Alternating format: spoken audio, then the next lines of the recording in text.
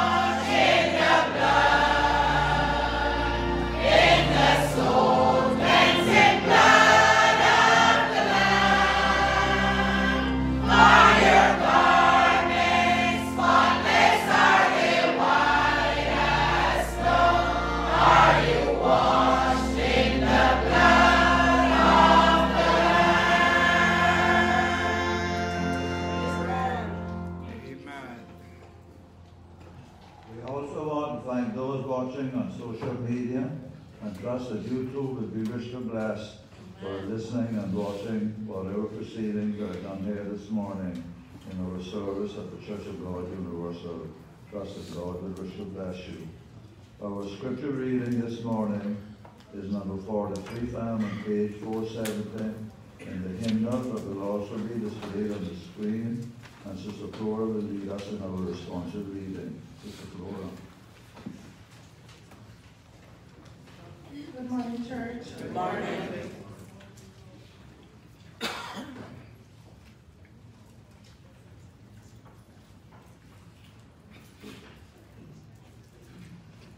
The urgency of the gospel.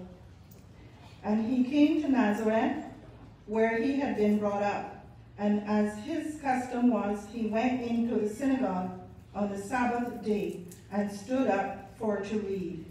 And there was delivered unto him the book of the prophet Isaiah. And when he had opened the book, he found the place where it was written, The Spirit of the Lord is upon me, because he hath anointed me to preach the gospel to the poor.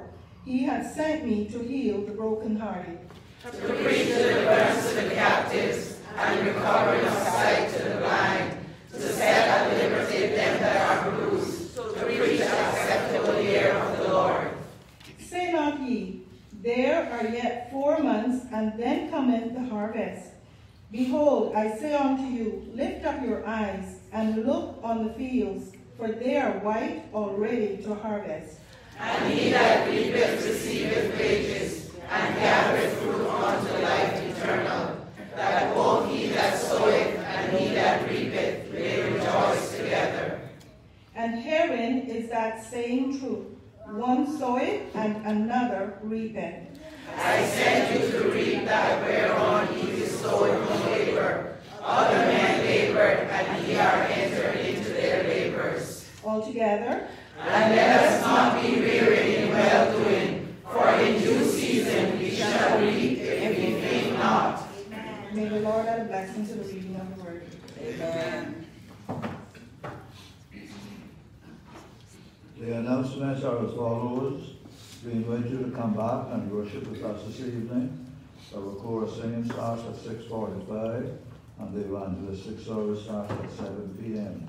Please remember this and support the service if you possibly can. Also, on Wednesday evening at 7 o'clock, we have our young people's meeting, and we invite you to come back and participate in this meeting as well. We also have a special announcement. The Georgetown Happy Seniors present picnic time. The dates are Tuesday, the 19th of January. The venue is Kemankai. The time is 10 a.m. to 2 p.m. The bus will leave the Church of God of Prophecy at 9 a.m. and that's the church close by Uncle Bale's. Please call Sister Darlene and book your seat if you intend to attend this function. At this time, we will now be favoured with a duet by Sister Rhonda and Brother Isaac.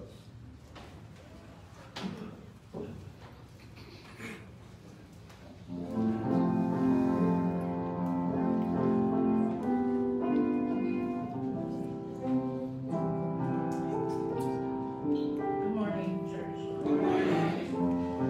This thought has been on my mind all week, and I thought we would sing the song, but before I sing, I have two short scriptures that goes along with the song. Then flew one of the seraphims unto me, having a live coal in his hand, which he had taken with the tongs from off the altar. And he laid it upon my mouth, and said, Lo, this hath touched thy lips, and thy iniquity is taken away, and thy sin purged. Also I heard the voice of the Lord saying, Whom shall I send, and who will go for us? Then said I, Here am I, send me. And when he had so said, he showed unto them his hands and his side. Then were the disciples glad when they saw the Lord. Then said Jesus to them again, Peace be unto you. As my Father hath sent me, even so send I you.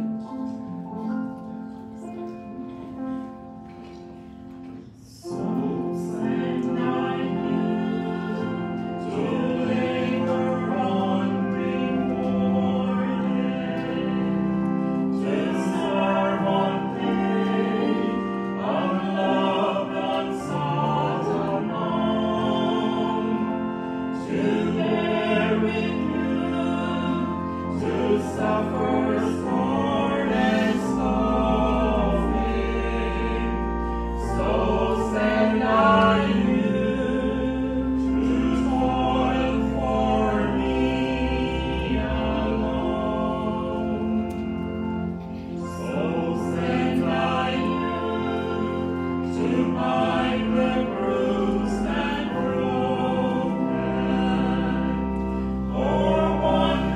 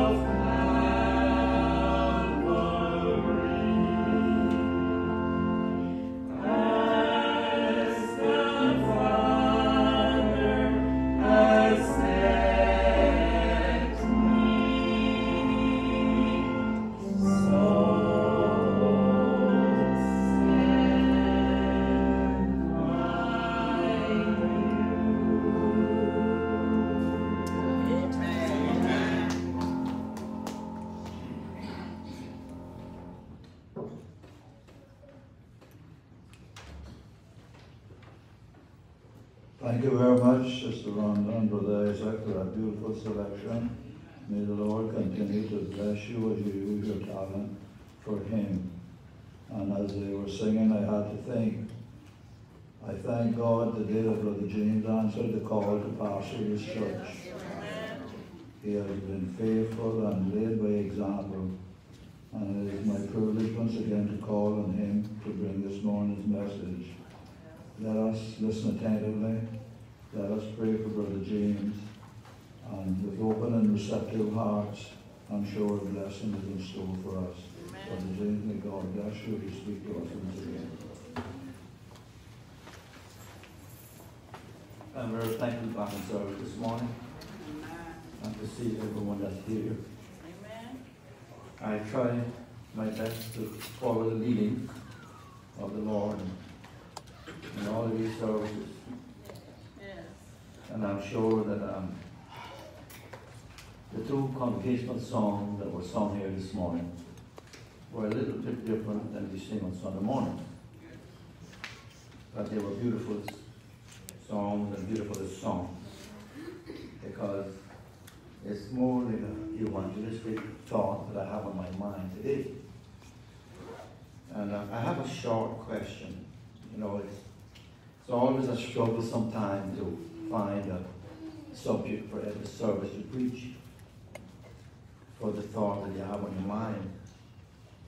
However, the Lord never fails us. Amen. I have a short question to ask before I read the scripture. Why not Jesus? So true. I'm going to read from Matthew chapter 6. Matthew chapter 6, 28 to 33, and then I'll read from Mark 1. Matthew 6, 28 to 33. And why take ye thought for raiment? Consider the lilies of the field, how they grow, how they toil not, neither do they spin. And yet I say unto you that even Solomon, in all his glory, was not arrayed like one of these. Wherefore, if God so clothe the grass of the field, which today is, and tomorrow is cast into the oven, shall he not much more clothe you, O ye of little faith? Therefore take no thought, saying, what we shall eat, or what we shall drink, or wherewithal shall we be clothed. For after all of these things do the Gentiles seek. For your heavenly Father knoweth that ye have need of all these things. But seek ye first the kingdom of God and his righteousness, and all these things shall be added unto you. And from Mark chapter 1, 16 to 18. And as he walked, referring to Jesus, now as he walked by the Sea of Galilee, he saw Simon and Andrew his brother casting a net into the sea, for they were fishers. And Jesus said unto them, come ye after me, and I will make you to become fishers of men. And straightway they forsook their nets and followed him. Three things will make life worth living: a self fit to live with, a faith fit to live by, and a purpose fit to live for. A man by the name of J. Holmes wrote, and I quote, faith enables us to move through the storms, carrying our calm with us. I would like the congregation to sing one more song. We're going to sing number 309 from the hymnal. Number 309, I am so glad. Yes. Let us all stand. I am so glad that I'm found in heaven. Yes. Think about these words as we sing it. I am so glad that our Father in heaven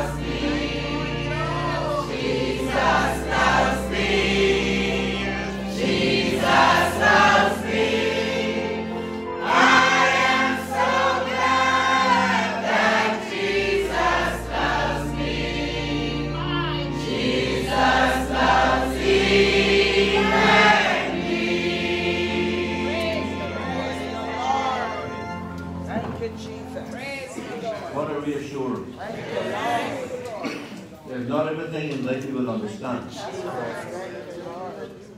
There is not everything in life you will understand. There is not everything about living for the Lord you will understand. But we understand enough to know that Jesus loves us and that we can be a part of His fold. There are many things we never will understand. If we understood it all, we would be like God. But thank God He has given us the ability to reach out to Him.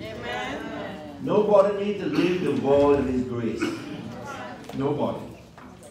A man by the name of O.W. Holmes wrote, "The greatest thing in this world is not so much where we are, but in what direction we are moving." And Solomon thought it wise to think over our path and take the right one. He said in the 4th chapter of Proverbs in verse 26, "Ponder the path of thy feet, and let all thy ways be established." Jesus offers the best. Thank God. Pepper Box wrote, "Success is not in the way you walk the paths of life each day. It is the little things you do and in the things you say. Success is not in getting rich or rising height of fame. It's not alone in winning goals which all men hope to claim. Success is being big of heart and clean and broad in mind. It's being faithful to your friends and to the stranger kind. It's in the children whom you love and all they learn from you. Success depends on character and everything you do." The end of quote. Thank God for the truth. Amen. Let me tell you something, friends. The Bible is a guideline. Yes, the world is moving away from this. Yes. The masses of the people in the world today are following the crowds and following what people say to them. Yes.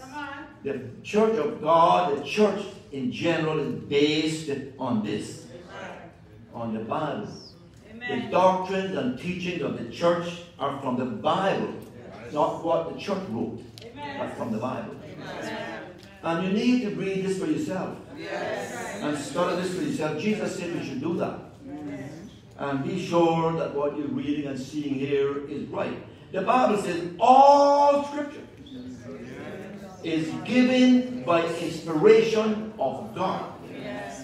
And is profitable for doctrine, for reproof, for correction,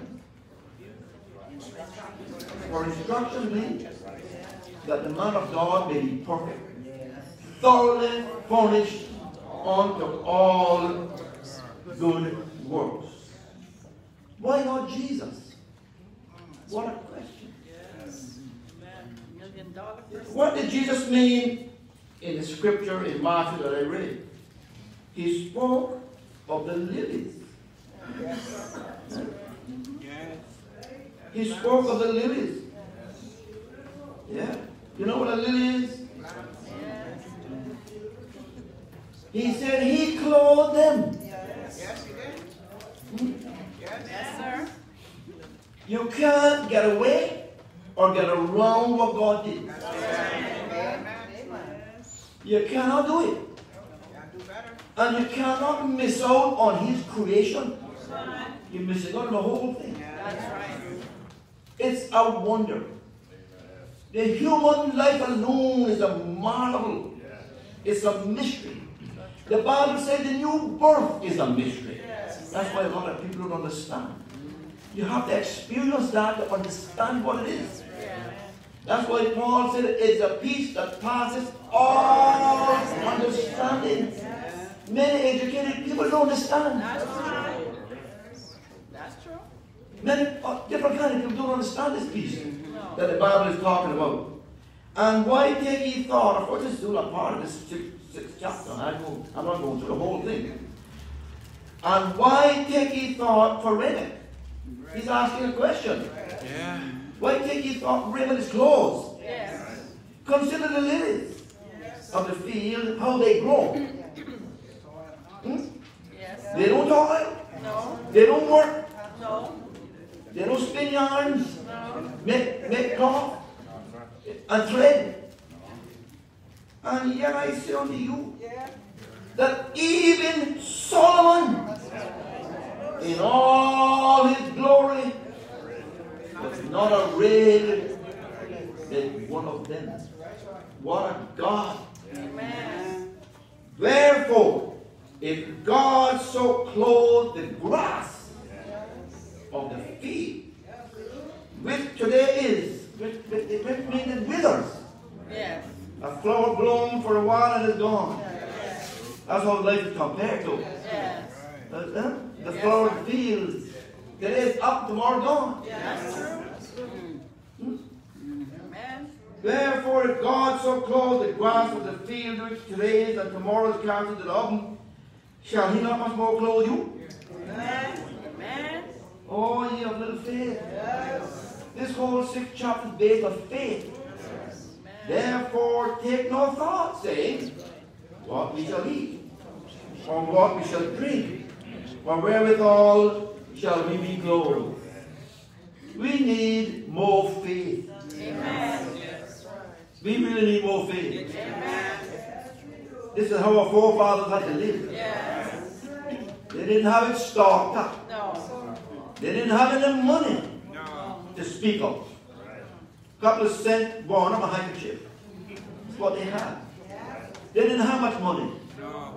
They had to trust God for tomorrow's needs. Amen. That's true. And some of those mothers and fathers had to take it from themselves, give it to their children to feed them. That's true. Why take ye thought, saying, what shall we eat? Or what shall we drink? Or wherewithal shall we be clothed? For that he knows all of this. For after all these things do the Gentiles seek. For your heavenly Father knows that you have need of all of them. Yes, he spoke of the necessities of life. They are necessities. That's what man exists on. You have to eat. Yes, sir. You have to sleep. Yes, sir. You have to take care of your body. That's the body. But he went on to say, but look for something different sometimes. Look for something else. Yes. Seek ye first the kingdom. How can you seek for something that don't exist? Jesus said, seek the kingdom of God. All these things shall be added unto you. Huh? In other words, put first things first. With him, life in general is enhanced. That's what it's saying here. Yeah, he calls and gives purpose in life. That's what God does. Jesus called it 2 men. The Bible says he walked by the Sea of Galilee and he saw Simon and Andrew, his brother, casting a net into the sea, for they were fishermen. Come on. And Jesus said unto them, he didn't preach for long. Jesus said unto them, come ye after me, and I will make you to become fishers of men. You know what a fisher of men is? Yes. Winning souls. Christians are fishers of men. Some people know how to fish, some people don't. That's true. Oh, the sea, I mean. Not everybody got the nick of fishing. Some people know how to fish. They know the kind of bait to use. The kind of hook to use. That's why the Bible says, he that winneth souls is wise. And I say all the time, he that keepeth his wisdom. Amen. Then they responded freely and gladly.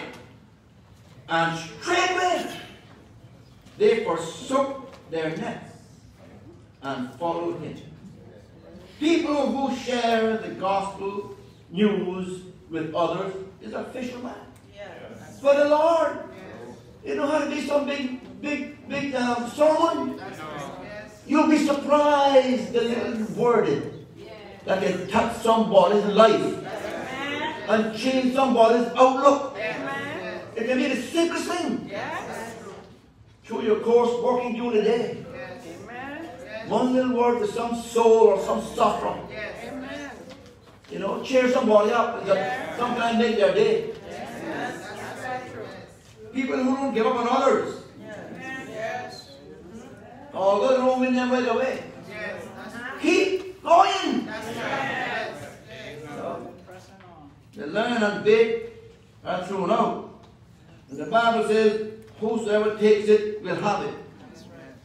The cost of what we see here in this scripture is forsaking. That's right. Yes. Thank you, Sister Cynthia. Yes. Forsake. That's what it is. Amen. If any man will come after me, That's right. let him deny himself. Take up his cross. One scripture said daily. And follow me. Many people have crosses. Yes, sir. Oh, yes. Some crosses might be temporary. Yeah. Some permanent. Some crosses not easy. Some crosses not nice. But Jesus said, take up your cross and follow me. The church and the world are two different things. That's right. Yes. Two different things altogether. That's right. Christians are sought out Yes. of the world. The Bible tells us. Jesus said so. Yes. Yeah. Read the 17th chapter of John. And the 14th chapter too. I believe it is. And maybe the 10th. So, it's good to be able to live in God's world and to be able to help in assisting with promoting His cause. Huh? The world is so secular. Can man have become so secular? Sometimes you need to run out of it. Huh? All day and all night, all week long. You come to church Sunday morning and feel bored out. You can't keep your eyes shut or open or up. Go and sleep and all that kind of stuff. Wore out. Take a little time to live.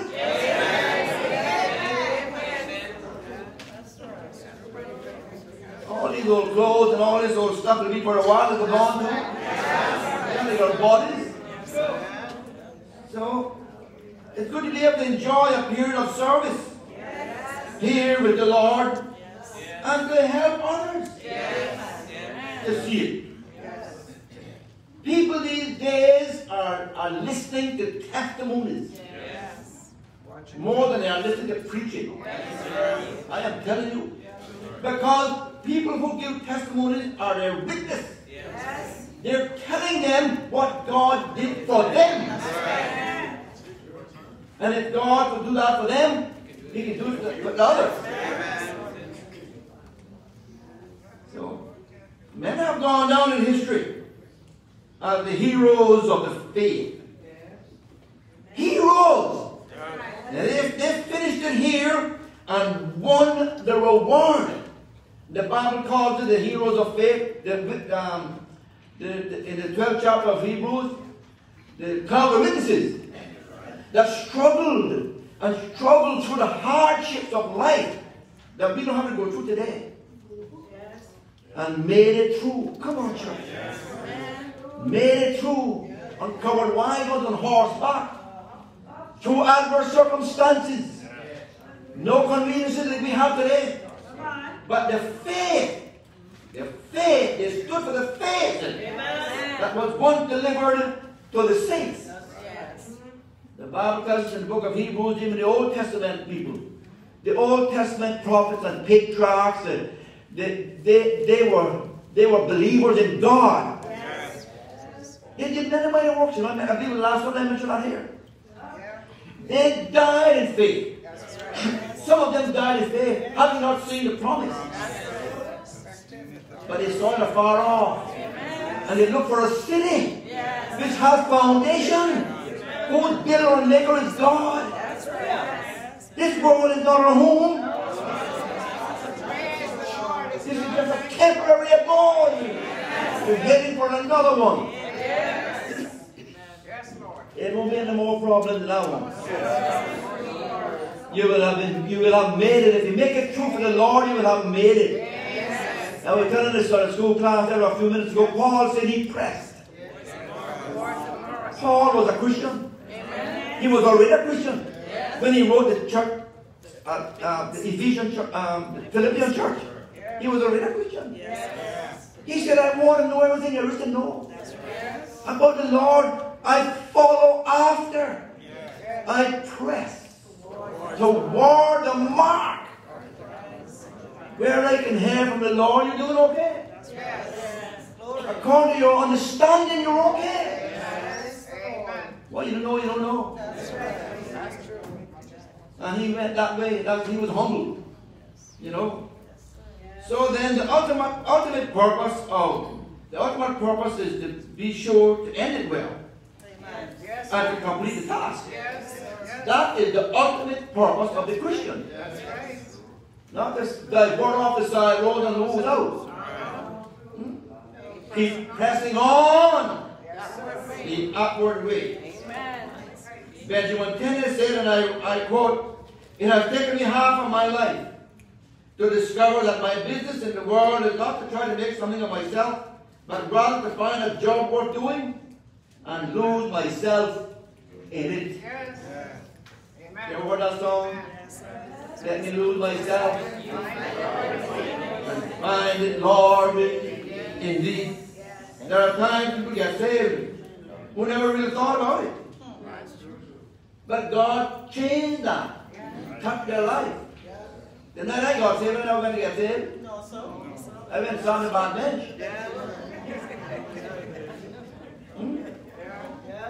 But my father preached a message. My father preached a message, and they sang a song which said, "Give me thy heart, says the Father above. No gift so precious to him as our love." The thought came to me, what if you do call me back? Let me tell you something, friends. Don't be afraid of serving the Lord. God knows all about us. He's not standing over with a piece of wood. God loves us. I am so glad that our Father in heaven tells of His love in the book He has given. Wonderful things in the Bible I see. This is the dearest, that Jesus loves me. Once you get into this, it has its rewards, both for us and for others. All kinds of things are being emphasized in the world today. Very few people emphasize the spiritual. I've tried to keep this church level up. I've been here 40 years, and how much longer I'll be here? In pastoring here. But I've tried to help this church to keep up a spiritual level. If you say otherwise, you're telling the truth. Just as blunt as that. I have emphasized the spiritual level of people. You can't just hold a spiritual level up by just coming to church on Sunday morning and Wednesday night. You have to do it yourself. That's why Paul said, work out your own salvation with fear and trembling. If you get into hot water, back off. Rather than commit yourself. Turn away. Live for the Lord first. The writer of the same Hebrews 12 that I mentioned a while ago is a beautiful scripture. Hebrews 12. That's a beautiful scripture. If you start from verse 1, it's a beautiful, beautiful scripture. I don't intend to go into that this morning too far, but the writer with it was written with the concern that too much emphasis was placed on the ceremonial observances of the old law. You know what I'm saying? You see, it took a long time for the old law system to die down. And it drained out of those people. That's all they knew. That's all they had. They lived under that. Jesus lived under the law.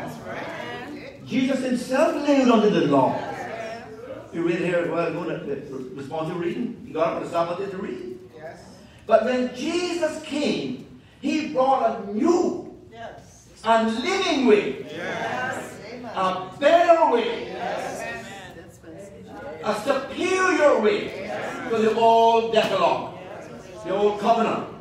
Jesus brought a new covenant.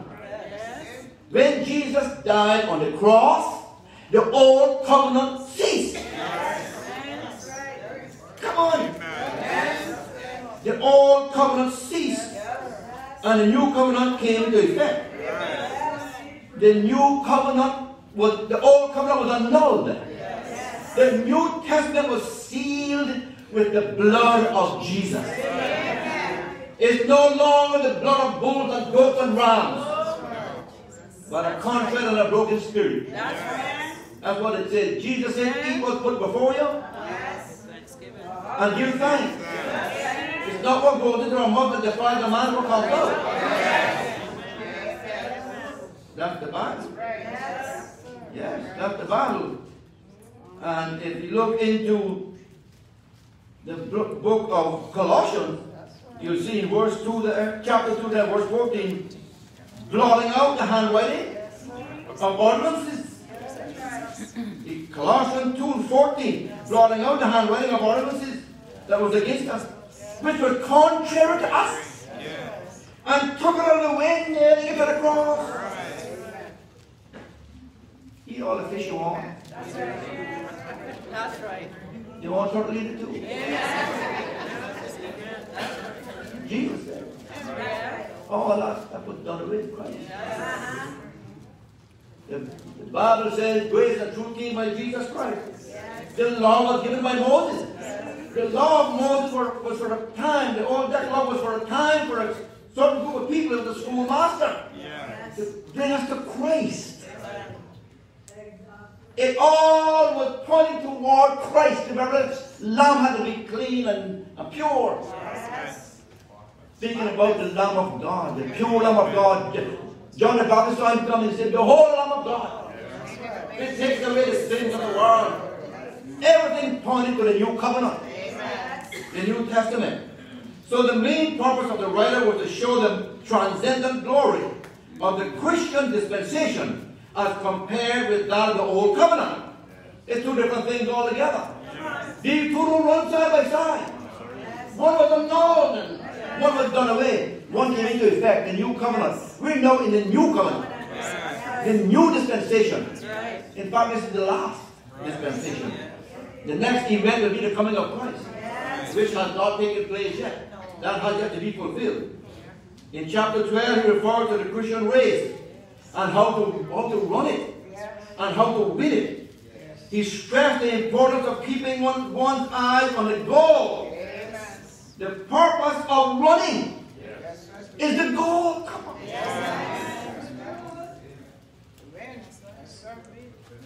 Huh? That's it. That's the purpose of the race. Of running it. So many people these days seem to take this so trivial. Huh? Take the gospel so trivial. That's true. He makes it clear what to do to prevent spiritual weariness. Yes. Come on. Yes, sir. What to do to prevent spiritual weariness. Looking unto Jesus, the author and the finisher of our faith. What he was saying was, pause and consider what Jesus went through in his life. And he was triumphant. Yes. Come on.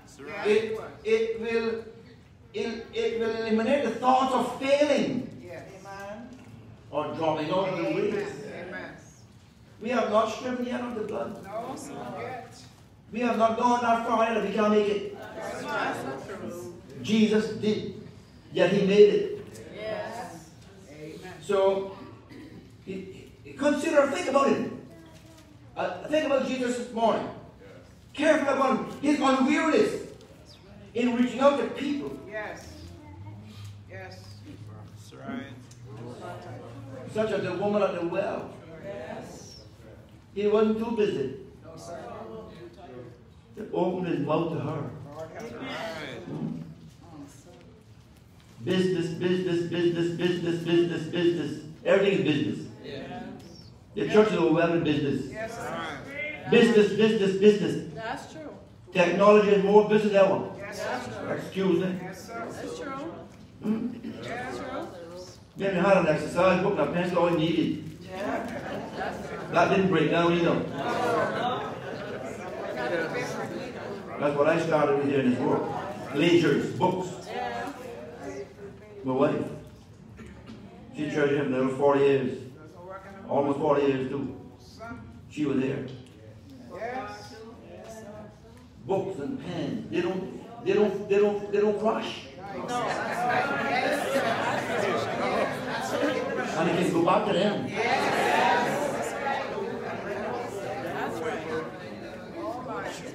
So the business part of the church has increased Yes, sir. much than it used to be. The old people came to church and opened the window. Lit a gas lamp. A great leaf to fan with. A great leaf. Mosquitoes.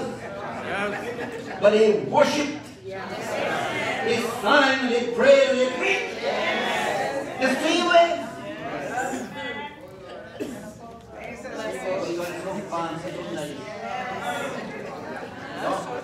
Cool enough to stay home.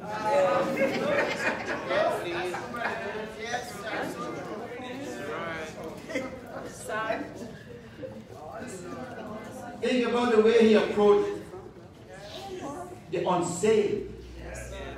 Gently. Yes, sir. That's right. Gently. You know, Jesus was confronted with a rich man. Needs Zacchaeus. He was a tax collector, they didn't like him. And he said in his own word, if he had taken anything, he wouldn't know you.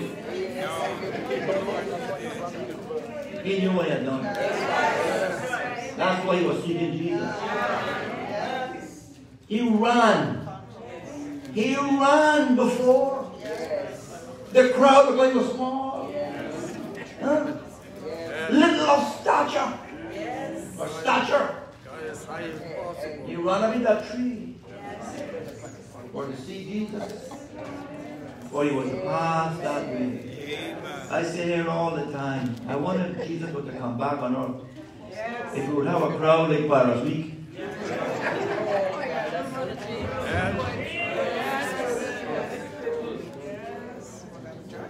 Do we know that Zacchaeus didn't know about? Jesus looked up. He said, Zacchaeus, come down. For today, I must abide at thy house. For the Son of Man is come to seek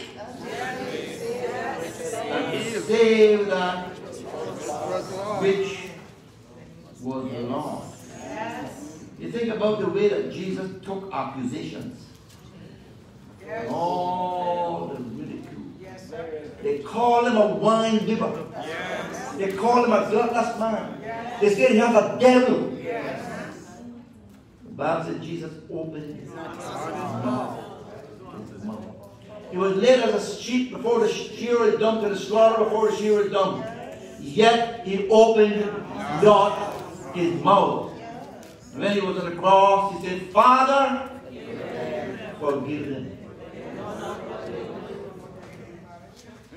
Father, forgive them. He prayed for the church. He had compassion and manifested compassion for the lepers.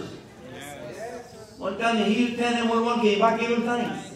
Remember? I believe it was 10.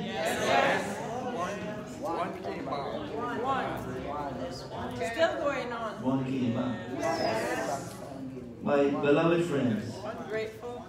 don't worry about people patting you on the shoulder Amen. or hugging you up, gee, you're doing well. Don't plan on that. Don't depend on that.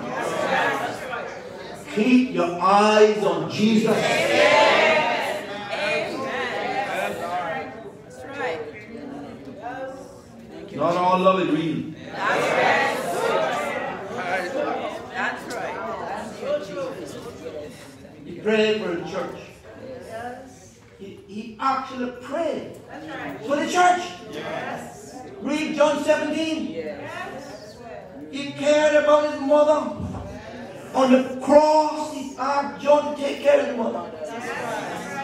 And she couldn't do a thing about it. Imagine. Oh, Jesus. He gave his life on that old rugged cross. Yes. Father, forgive them, for they know not what they do. For God so loved the world, He gave His only begotten Son, that whosoever believeth in Him should not perish, but have everlasting life. For the Son of God is for the 17th verse. For God sent out His Son into the world to condemn the world, so that the world through Him might be saved. We're going to sing from the screen. Where could I go? Where could I go?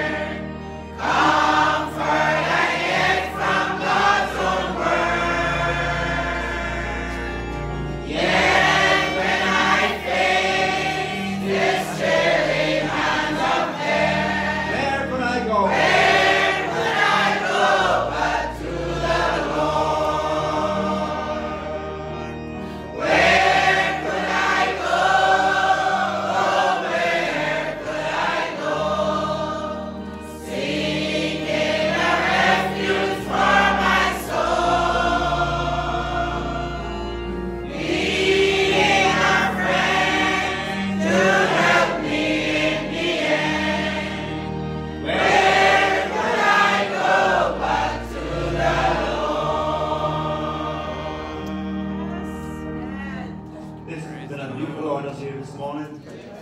We invite you to come back tonight at 7 o'clock, 6:45. We're glad to have everybody here. Also next Sunday, come back and be with us. If you can't come tonight, come back and be with us next Sunday night.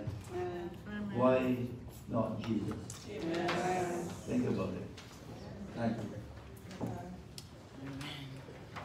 We want to be quick to thank the Lord for meeting with us this morning. We thank you for your presence here. As Brother James has said, please remember the service tonight, and if at all possible, come back and be with us, please. May God bless each and every one of you. We thank Brother James for a timely message. Sister Virginia, would you dismiss the service for me, please?